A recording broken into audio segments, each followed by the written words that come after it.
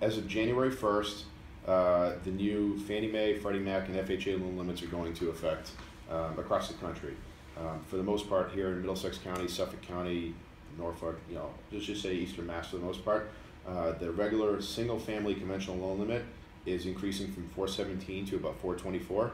However, the Fannie Mae, Freddie Mac, and FHA high balance limit's going from $523,000 to $598,000 and some change, approximately. Okay, on a two-family, that high balance limit currently was right around $669,000, and that's going up to $765,000. So huge increase there.